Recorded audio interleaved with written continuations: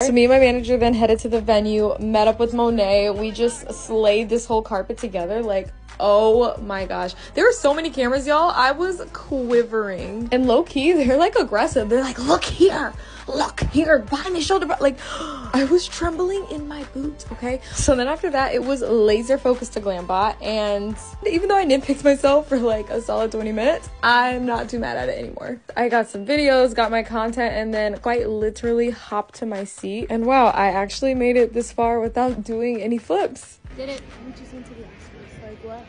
We went to the Oscars. The Met next. Oh. Oh.